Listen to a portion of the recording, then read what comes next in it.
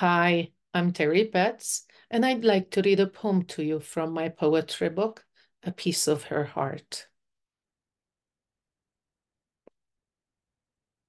Majority rules.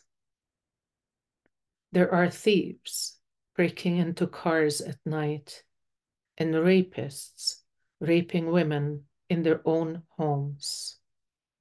There are insane people in charge of countries, people who should not be trusted with anything.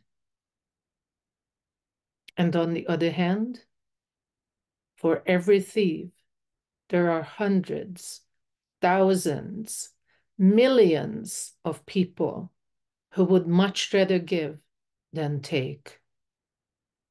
For every rapist, there are many good-hearted men who honor, respect, and cherish women.